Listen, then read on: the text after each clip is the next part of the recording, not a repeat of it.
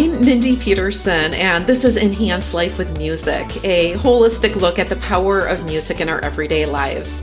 I'm so excited to have my two guests with me today, especially since we just had quite a bit of technical difficulty. I'm extra thrilled to have them both on board here. Joanna Faber and Julie King are the co-authors of the brand new book. It's released today, How to Talk When Kids Won't Listen: Whining, Fighting, Meltdowns, Defiance, and Other Challenges of Childhood. Joanna and Julie also co-authored the best-selling book, How to Talk So Little Kids Will Listen, a survival guide to life with children ages 2 through 7, which has been translated into 22 languages worldwide. These two books are the latest installments in the How to Talk series that began with the now cult classic book, How to Talk So Kids Will Listen and Listen So Kids Will Talk, written by Joanna's mother, Adele Faber, and Elaine Maslish in 1980. Joanna and Julie speak nationally and internationally to schools, businesses, and parent groups. They lead How to Talk workshops and support groups online and in person, and provide private consultations.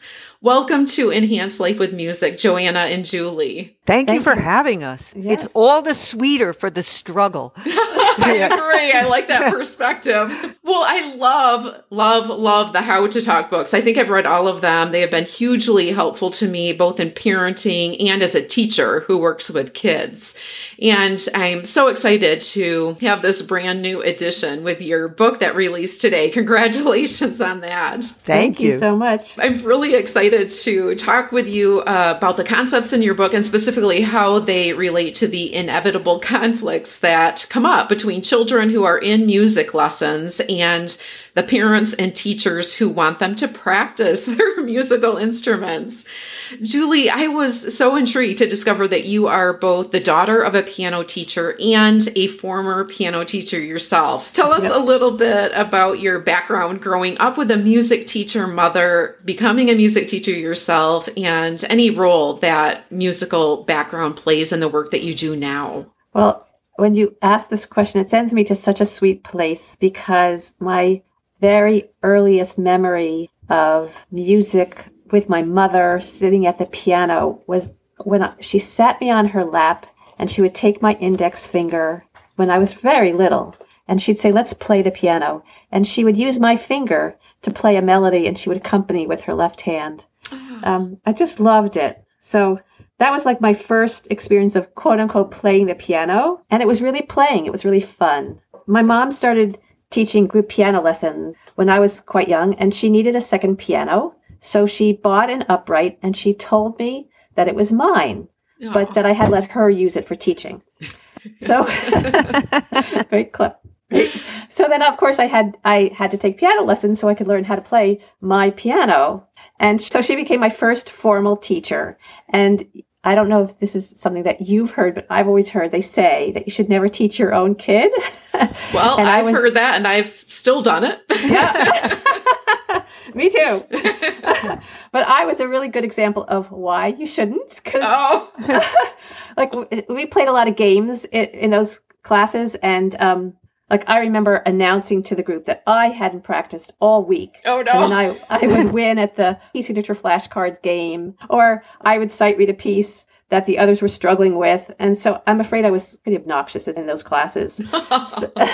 So after 2 years, she decided to find me another teacher, which in hindsight was definitely the right thing to do. And my mom also was a teacher of teachers. She used to teach pedagogy, and she taught this particular way to teach in groups as well as private lessons. And so when I was 12, there was a family with a little 8-year-old girl, and they wanted lessons for her, but my mom was too expensive for them. So they hired me. And I remember my fee was $1.50 an hour. Nice. And so my mom taught me how to teach. For that first lesson, we spent 3 hours preparing for a 1-hour lesson. Oh. And every week we would sit down to plan for the next lesson. And I really loved it. So I started teaching other kids from the neighborhood, and I had a thriving little piano studio all the way through high school.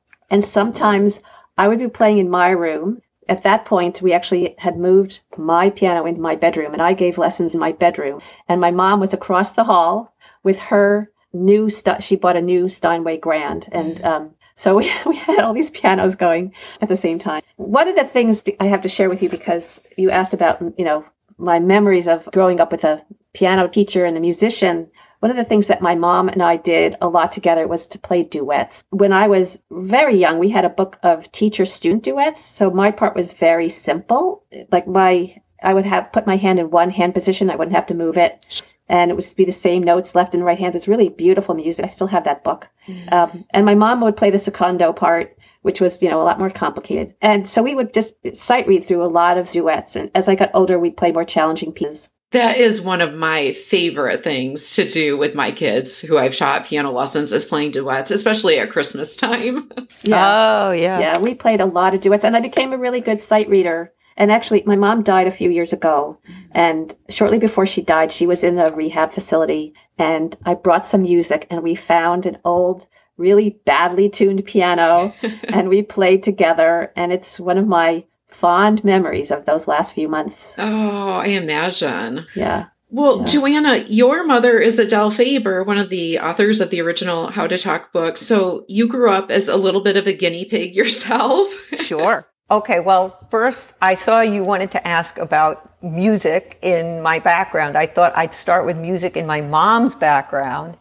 And that story is going to be less sweet than Julie's story. Because that's all right. We still want to hear it. The story my mom tells me about piano lessons is that when she was a little girl, that she and her older sister Lee would get piano lessons in their home from a teacher named Mr. Musica, if you could believe it.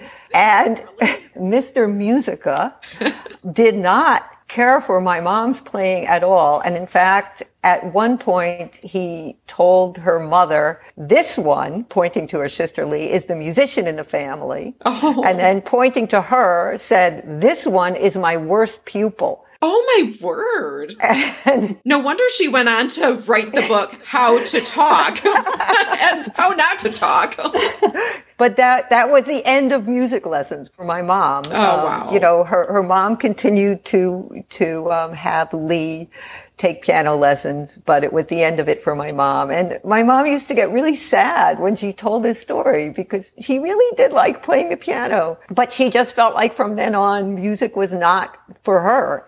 And she told me that sometimes she would go to the piano on her own and try to play a little bit, try to play her piece, but eventually she just gave up on it. Oh. And, so needless to say, all three of her kids got all the music lessons they wanted, from my older brother, who is a very talented musician, to my younger brother, who can barely carry a tune, and to me, who's somewhere in the middle. And my mom was always very fierce about the idea of not labeling kids. Like, this one's the musician, this one's the athlete, this one's the writer. Yeah. Because, she deeply believed that all forms of human artistic endeavor should be open to all people. Sure. And I really held on to that. There were times when I thought, being the younger sister of a brother who was such an excellent, naturally talented musician, that, this is not really for me. Like, I'm not good. I shouldn't be a musician.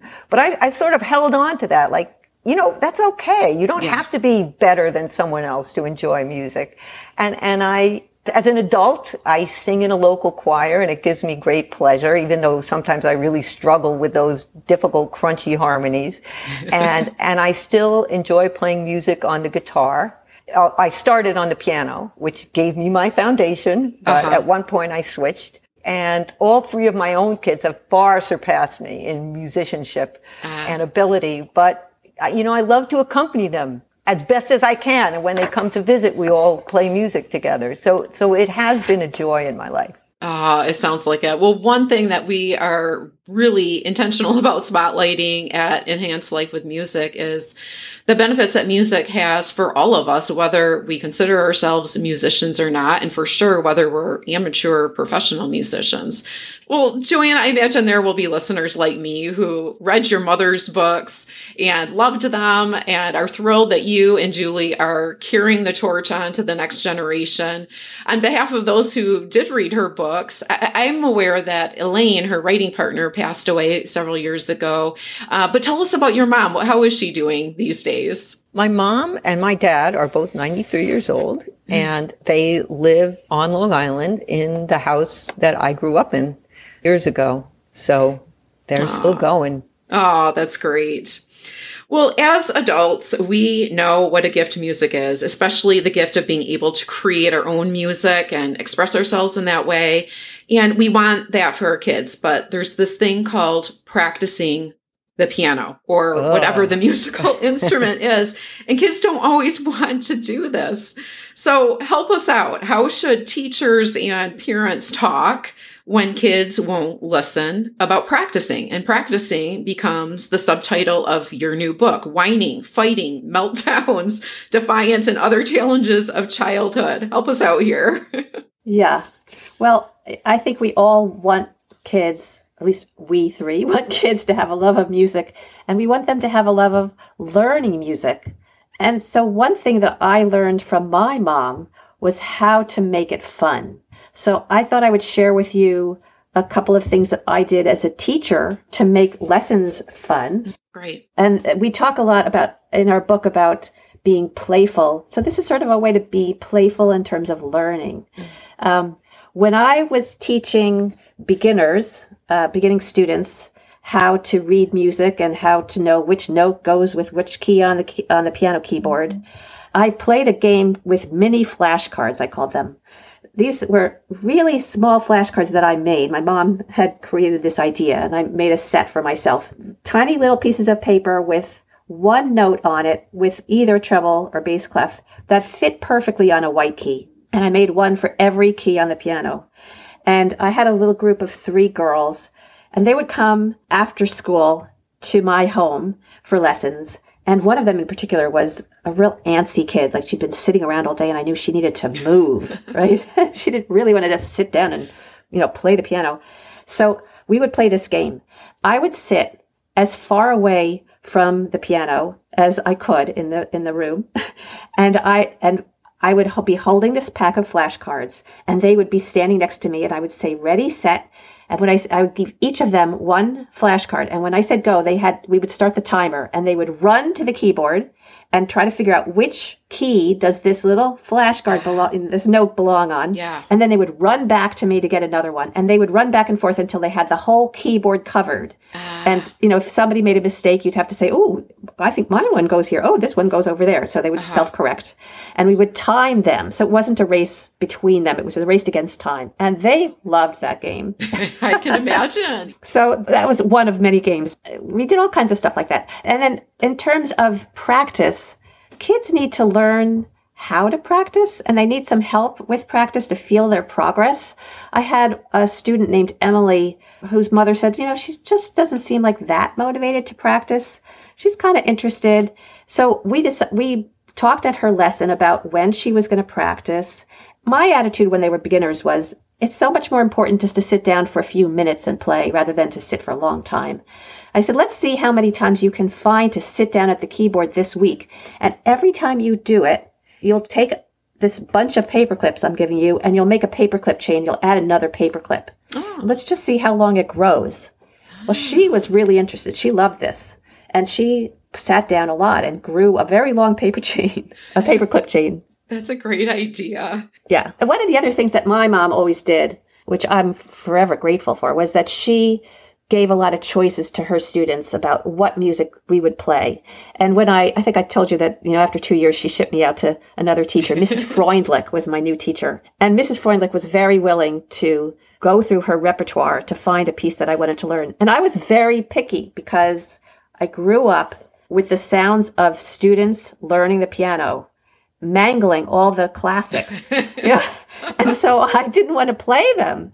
Oh. And of course, my mom's repertoire that she knew about was the best, the pieces that she gave her students. And so Mrs. Freundlich had the patience of a saint. We would sometimes spend an entire lesson going through the repertoire to find that one piece that I would fall in love with. Because once that happened, I couldn't stay away from the piano. I had to learn it. So, I think that when you have choice, when you are motivated because you really want to learn the music, for me, it just drew me in. And so I did that with my students, all the students that I worked with. I would have a lesson book, but I would always find a repertoire piece that they got to pick, that they wanted to learn. Yeah, I agree. I think that's so helpful to tap into that intrinsic motivation that students have when not only is it something that they like, but they also have that ownership of they had the ability to choose it. So I think both of those things really are powerful.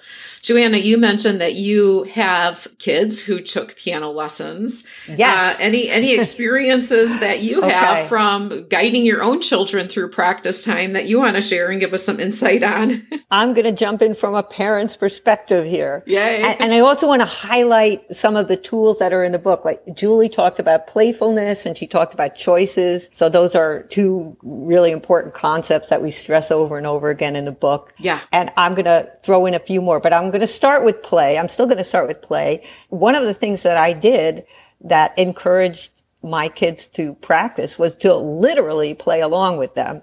And it just occurred to me that if parents want children to play music to be a joyful part of their lives, maybe we should play music too. And you don't have to be that good at it. And I think one of the great qualities that I have is being very amateur on the guitar. And I would say, "Oh, can I play along with you?"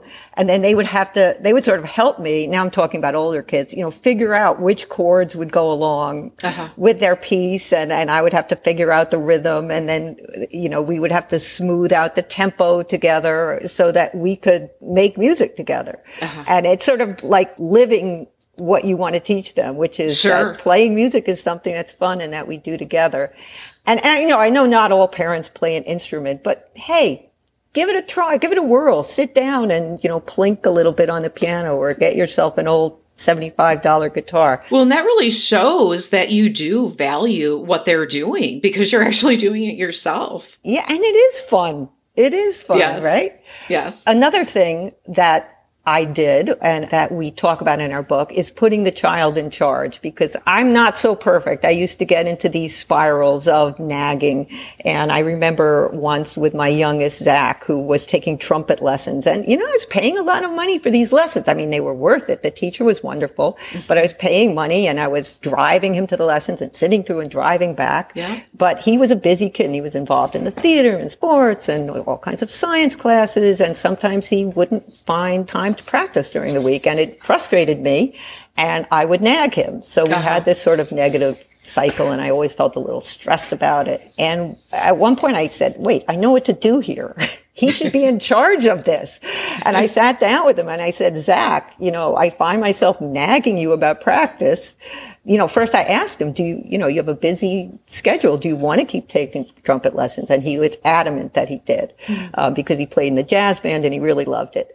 And then I said, can you come up with a schedule that will work for you and really write it out and post it and, make boxes that you can check off, what would work for you for times to practice? Let's think about it. And he did. He made a schedule and he wrote it out and he made little I find check boxes so delightful because it's so satisfying when you've done something. I'm with you. That's a lovely thing to do is, to make your kid in charge of themselves. And then one more thing I'll throw in here is giving information. Instead of telling a kid what to do, giving them information. And here's where it gets sciencey. One of the best pieces of information that I came across that I could impart to my kids was something my husband explained to me. My husband teaches high school biology. And he said that when you're trying to learn something and practice something new, which could be, say, memorizing a passage in a Mozart concerto, your brain grows new connections between the neurons. And then when you sleep, those connections grow thicker. They myelinate so that information passes more efficiently and more quickly, which is why when you practice and practice something, you may keep on stumbling over it no matter how many times you practice. And then you go to sleep and the next morning you wake up and you can play it. Uh-huh. And it feels like magic. And I explain this to my kids. I said, when you're practicing this, it's growing these new connections. And then when you sleep, the connections get thicker, and see if it's easier tomorrow. Uh-huh. And they love that because it can be very discouraging and frustrating, as anyone knows who's practiced an instrument. But they would actually say, I remember one of my kids saying, like, okay, I'm just going to play this line 10 more times, so I'll be able to play it better tomorrow. So that knowledge helped give them the idea that I'm putting in the work now and I'm going to reap the benefits tomorrow. And it's really happening. It's not just that, I can't do this. I'm sick of it. I'm sick of the struggle. Yeah, that's great. This is a quick break to tell you about the digital sheet music site I've used for probably a decade. Sheet Music Direct is powered by music publisher Hal Leonard. They have more than 1 million sheet music arrangements that you can view and listen to right from your device for convenient online shopping and immediate downloads of educational, classical, and pop scores representing any genre and holiday. Prices start at 99 cents. You can both print your purchases instantly and access them on any device, which really comes in handy for our family when we're out of state visiting grandma and grandpa, and they want to hear my kids play the piano. Sheet Music Direct has saved me countless hours of driving to music stores and sifting through bins of sheet music and books to find the right song for myself or a student, and hoping the perfect song isn't out of stock. Access the latest hits and yesterday's classics at sheetmusicdirect.com. This is Bob Bender, host of the Business Side of Music podcast. Check out our show where we talk about all things related to the music industry. We laugh, we share memories, we discuss what's worked and what didn't work. Our industry is always evolving and can never be locked inside a box. From the rookie fresh off the bus to the well-seasoned professional wondering which new direction to take their career, our show covers all the bases. Join us as we chase this elusive animal we like to call the music industry. Check us out at businesssideofmusic.com. One thing that you talk about quite a bit in your book is dealing with feelings. And one thing that you do so well, this is one thing that was one of the big takeaways for me from your book, is you do such a great job at helping the parent understand how the child is feeling, and also really describe what the parent is feeling too, because as parents, we want to try to calm our kids down when they get worked up and excited. Right. And we just have this eternal question, why is it the more we try to calm them down, the more worked up they get? And you do a great job of explaining the parent's position. We desperately want to give our kids perspective. They can't go through life falling apart over every little thing. I just made the same mistake again in this song, and why can't I get it right? Or why do I have to sit and practice for 20 minutes instead of go play video games, which is what I want to do? So we're trying to get them to not fall apart over every little thing and understand life's not perfect, and help them realize it's going to be okay. And the more we do that, the more worked up they get. And so as parents, we're all sort of in the same situation. We understand that dilemma, but you do such a great job of explaining it from the kids' perspective. And in the book, you use the example of the granola bar, and they're upset because they didn't get the granola bar that they want. And I'm just going to read from your book. It's true that for adults, a granola bar ranks way down on the scale of global disasters. But for a disappointed kid, that missing treat is just as upsetting as any of the petty disasters that befall us grown-ups during the day. Your annoying coworker constantly uses your pens and doesn't replace them. Stop complaining. It's not a big deal. Your friend shared your personal health problems with the whole neighborhood. You're overreacting. Don't be so sensitive. The mechanic overcharged you to repair your transmission and it broke down again a week later and he wouldn't give you a refund. Hey, that's life. No use getting upset about it. Don't get mad at us. We're just trying to help you by explaining why you're wrong to feel bad. And I read that and I was like, oh my goodness, it's like the light bulb went off. So, it's infuriating when what's a huge disappointment to us, someone just dismisses us and they're trying to calm us down by saying, this isn't a big deal. And we just feel worse, and our kids are the same. So what do you recommend to parents? How can they acknowledge these feelings that kids have and talk in a way that kids are going to listen and it's going to be effective? When a kid says, for example, I always have to practice piano. I never get to play with my friends. All I want to do is go out and play with my friends, or all I want to do is play video games, or, whatever the complaint is.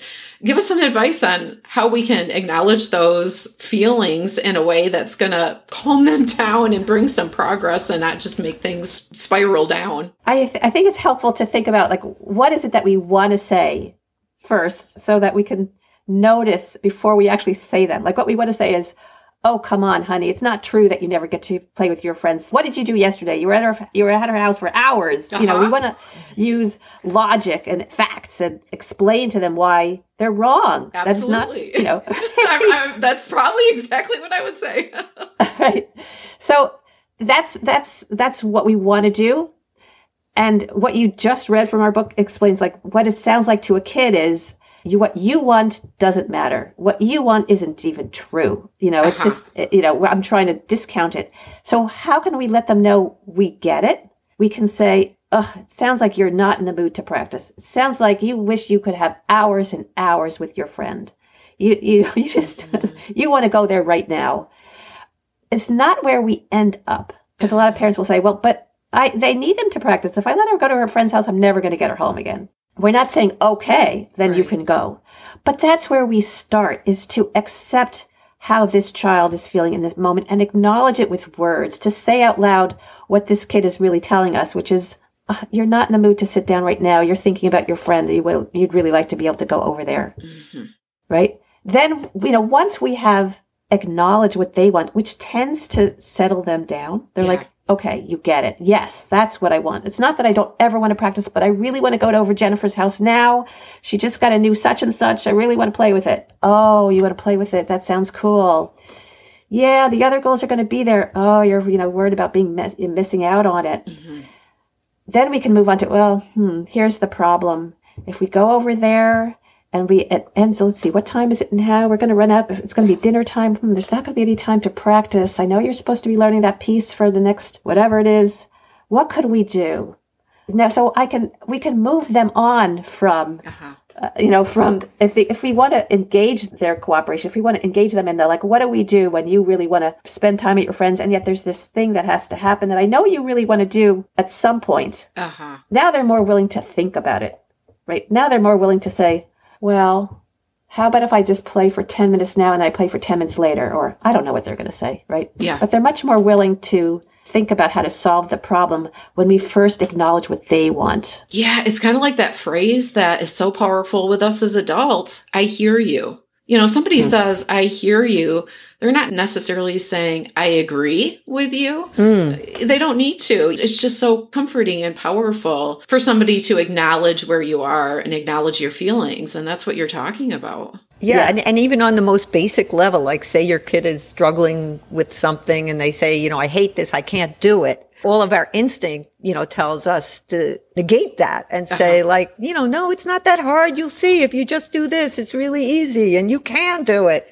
And here's a moment where our intuition is really leading us astray, because what's going to help more is to say, like, oh, that part does look hard. It looks like it could really torture you. You have to stretch your pinky out there and play all these notes on the right hand while you're doing this in the left hand. Oh my goodness.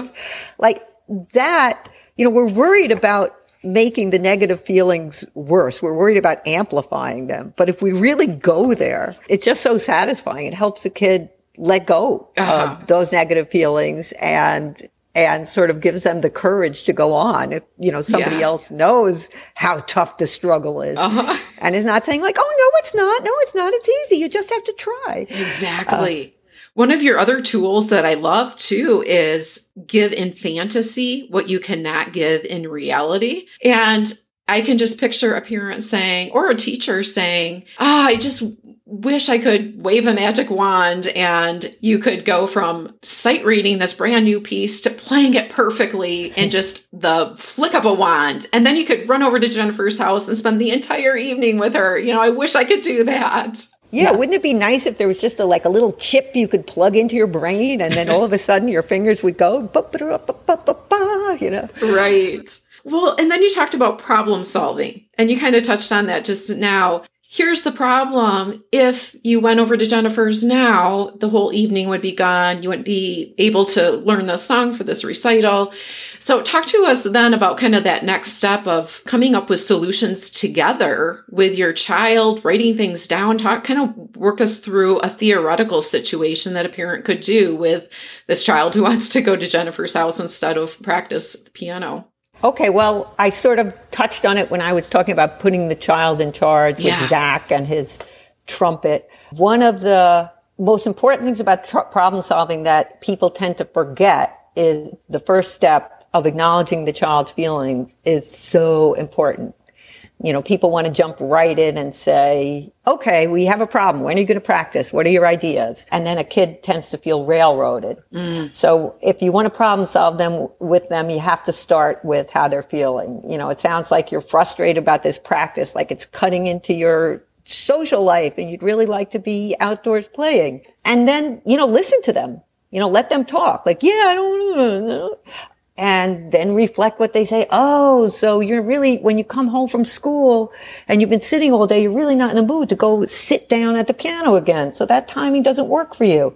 And once they feel fully understood, that's when you can briefly describe the problem, because kids tune out long lectures. So my way of briefly describing the problem would be, you know, the problem for me is if we leave it till the end of the day, right before bedtime, often it just doesn't get done, you know, or maybe then your little brother is sleeping and practicing would wake him up. So what can we do? At that point, you can say, what can we do? We need some ideas, something that would work for you and work for me.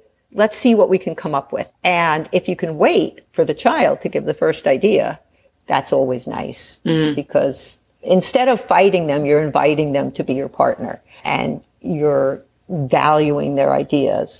And whatever your kid says for his first idea, write it down. Include it in those list of options. Include it in the list. No matter how off the wall it is. The first idea, they say, well, I'll practice at midnight, you know, and you say, well, you know, that's out of the question. Then you're done. You know, you've just rejected the first idea. So you write down, okay, 1, practice at midnight. You know, so you write down all the ideas, and then you would look back at your list and say, let's see, which ideas here do we want to circle? Which do we both like? And then you circle your ideas and you stick them up on the refrigerator with a magnet. And it's just a lovely way to approach a conflict. And it's not just for music lessons or for that moment. It's a great life lesson, which is that when we're butting heads and we're mad at each other and we're frustrated, what do? We don't try to punish or force. We try to put our heads together and think of a solution that respects the needs of both of us. Yeah, I mean, what great practice for when they're living with a roommate in college or living with a spouse, for that matter. I mean, some of these how to talk, you know, recommendations, I'm like, man, these work well for other adults too. And you know, maybe your kid will say, well, I don't want to play the piano. I want to play the guitar. Or maybe your kid will say, well, I hate all these songs that they give me. I want different songs. I mean, who knows what direction it will go in? I mean, we're trying to give them a positive experience. So we really are going to listen to their feedback. Yeah, Julie, it sounded like you were going to jump in with something there. Oh, I was just going to say that you've discovered our secret, which is these are tools and principles of all human relationships, not just with children. Yes. And well, like Joanna said, this is training them so well for future relationships, work relationships, whatever, to approach conflict with curiosity. And instead of immediately trying to shoot down the other argument and prove that they're right, it is a curious approach. Like, why is this other person so against whatever this idea is, or whatever the rule is, or whatever is next on the schedule? And as you mentioned, sometimes you can get some really good information out of it. Maybe it is that they really want to play a different instrument, and a different instrument may be a better fit, or maybe it would be a really great fit a couple years down the road when they're able to start doing band in school. And once the parent understands how much the kid wants to play whatever instrument. Maybe you're playing the piano and you really want to play drums. Well, drums and bands start up in 5th grade. You're in 3rd grade. Let's talk to your piano teacher about how you can use your music lessons to really prepare you for that drum audition, because not everybody gets to play drums, but the kids with piano background. There's only a few drummers. Yeah. Those kids with piano background, they really have an advantage. So let's really have your teacher focus on rhythm and things that will help you get that drum position when you're old enough to be in band. So I agree. Some really great insights. Go ahead. I'm sorry, I'm interrupting you because I just really love what you said, that little phrase you said, approach conflict with curiosity. Mm. And now I feel kind of bad that we didn't say that in our book. It's just such a nice way of putting it. Well, you'll probably have future editions. I know you recently did a brand new afterword for the 30th anniversary, I think, edition of one of your mom's books that you were really involved in. And that was another book that I loved.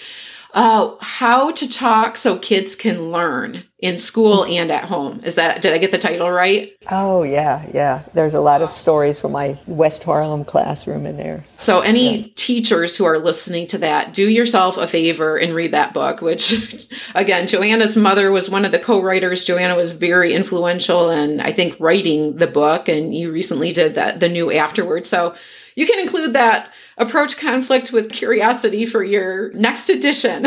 I'll put it in somewhere. Go for it.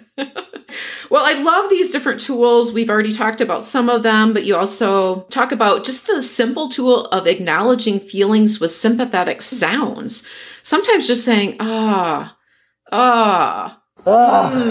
just those sounds can really be validating to the feelings that kids are experiencing.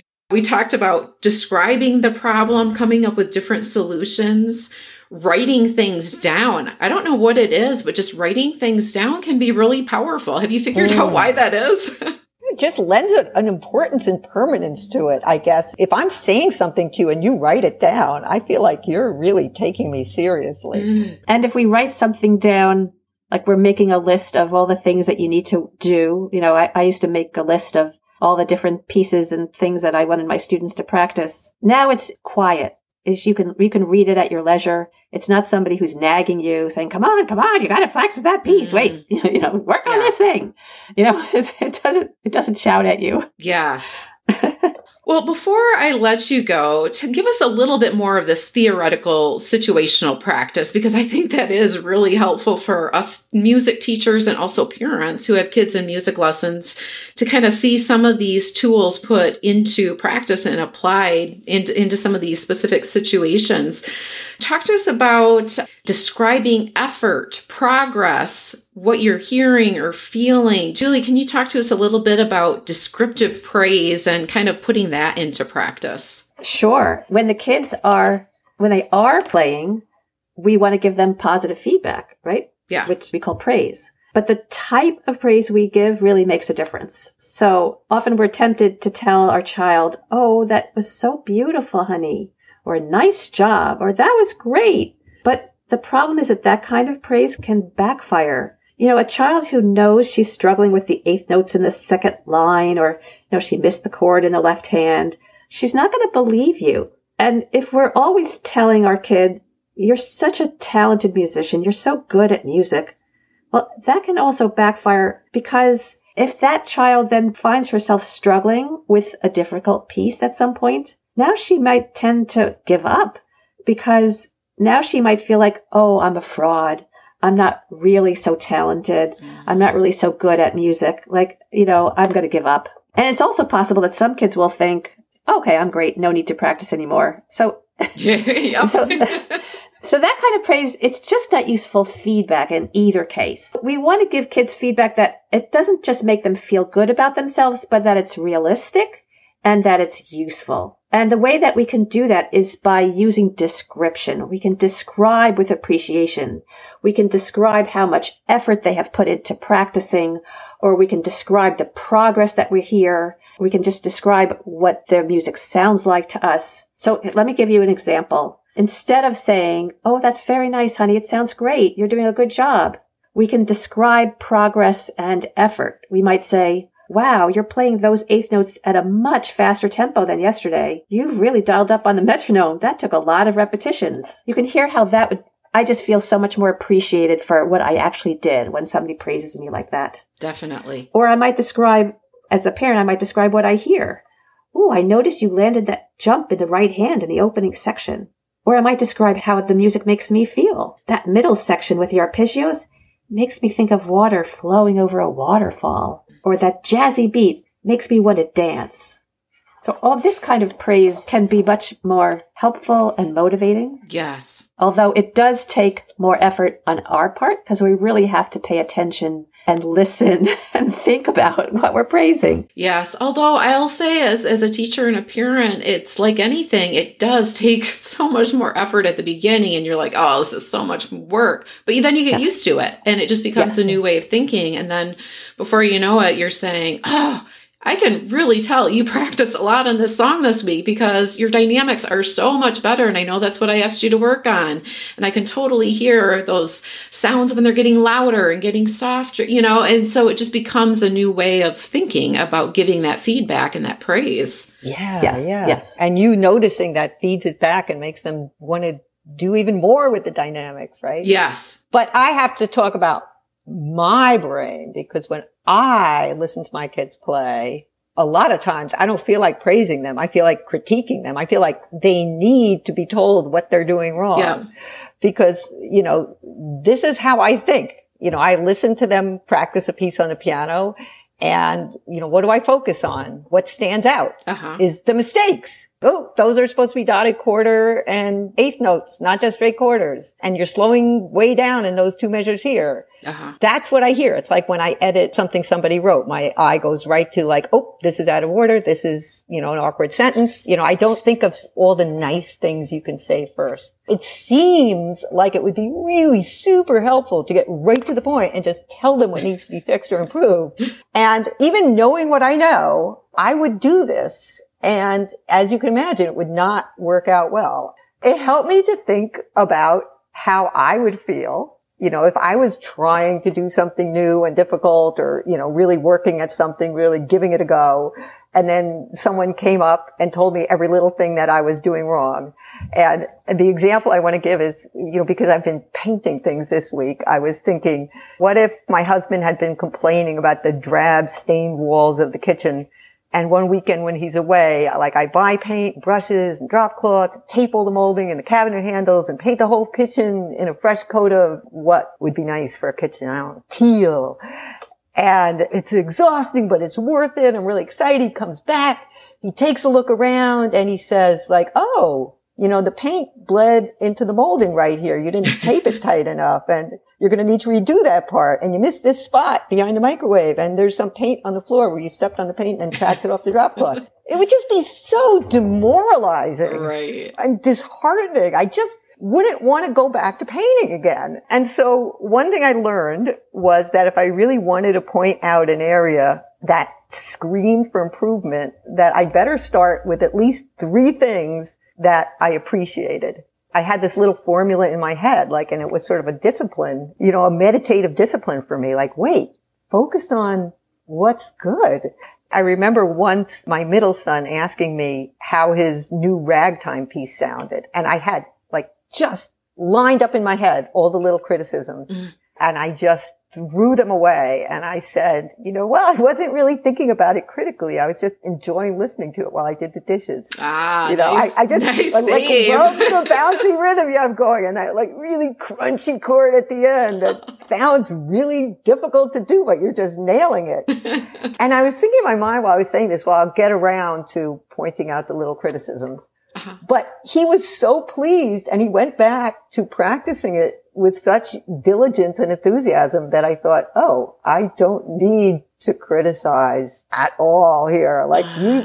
You did the right thing. But, if I felt like I had to criticize, like I said, I'd always do it after finding at least 2 or 3 things to appreciate.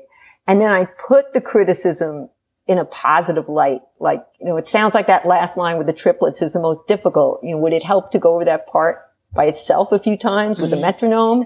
And notice how I said that part is really difficult or that part is tricky or that part is challenging.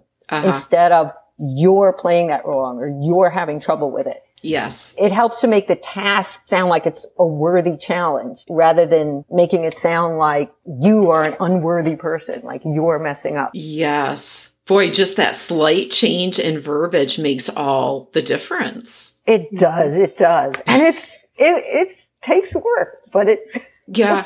Well, and when you're describing the theoretical situation of you painting your kitchen and your husband coming home, what I'm thinking too is it's relationships that we're talking about here. And really, if the parent and child or the teacher and student have a healthy, enjoyable relationship, that's really foundational to the end product that everyone wants, which is this polished piece that they can play really well. Well, I just love all the different tools that you include in this book and the helpful steps, starting with acknowledging those feelings and kind of working your way through describing the problem and asking for ideas and deciding which ones you both like and trying out some of those solutions. And one other thing I like too is just the very practical things to take a look at if this isn't working. Take a look at basic needs. Is your child just not getting enough sleep? That's going to undermine all of this. Or do they just need a snack? Maybe they just got home from school, and if you could just have them take 10 minutes and have a snack and then practice, the blood sugar's not going to be low. And just some of those things can make all the difference too. So love all of those practical things to consider too. Well, I ask all my guests to close out our conversation with a musical ending, a coda, by sharing a song or story about a moment that enhanced your life. Do one of you have a song or a story that you can share with us today as we close? And then I know listeners are going to want to jump to those show notes for the link to your book and all the other ways that I'll have in there of ways to connect with you and your work and all the other books in the How to Talk series. But give us a song or story to close things out for us today. Okay, so I have a story that's going to go along with a piece of music. And to envision this as a true story, you have to know that I have a brother who's a year and a half older, and I have a sister who's a year younger. So we're all very close in age. And you can just imagine what our house would look like on a rainy afternoon, 3 little kids with too much energy stuck in the house. So my mom came up with this game she called Here Comes the Train, which we played a lot when we were little. And as I mentioned to you, Joanna and I have been friends since we were babies, and she would come over. She remembers playing this game too. Oh, it was a great game. So to understand how it worked, you have to know the layout of my house. Like we had a circle, a sort of running path from the living room to the kitchen and back into the living room again. So we kids, we'd all start out as lumps on the floor in the living room where the piano was. And my mom would begin playing this piece that she made up that sounded like a train that was just starting to move. And she'd gradually get faster and faster, and we'd gradually run faster and faster through the kitchen and through the living room until we never knew when it was going to come. But at some point, there would be a sudden loud crash on the piano, and we'd all collapse on the floor giggling, And then she'd slowly start the music up again, and we'd run around again. And as you listen to the music, you will hear the rhythm of the words. Here comes the train. Here comes the train. I think we actually would sometimes say that as we were running around. Maybe my mother said it. So I just want you to know that my mom actually composed a piece called Here Comes the Train for children. It's a simplified version of this game that we used to play. And it was actually published in, I think, 1970 or so. And when I went to make a recording of it, I discovered that I don't have a copy of it in my house, so I'm going to have to get it. So for purposes of this recording, I had to play it from memory. So this is a little bit of an improvised version of Here Comes the Train by Patricia King.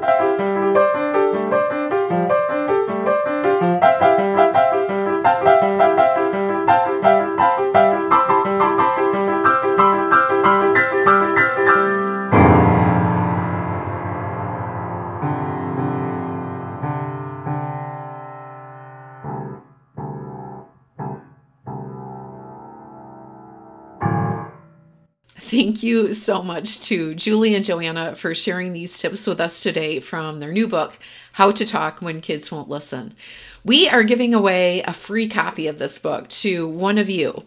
Email me a screenshot of either your social media post about this episode or your review on Apple Podcasts or podchaser.com by the end of August to be entered in the drawing. My email is mindy@mpetersonmusic.com. There are links in the show notes to this book, the other How to Talk books, and ways to connect with Julie and Joanna. There's also a transcript of this episode in the show notes at mpetersonmusic.com/podcast. This is episode 106. As always, you'll find me on email, Facebook, Instagram, Twitter, and LinkedIn. All links are on my website and in the episode details right in your podcast app.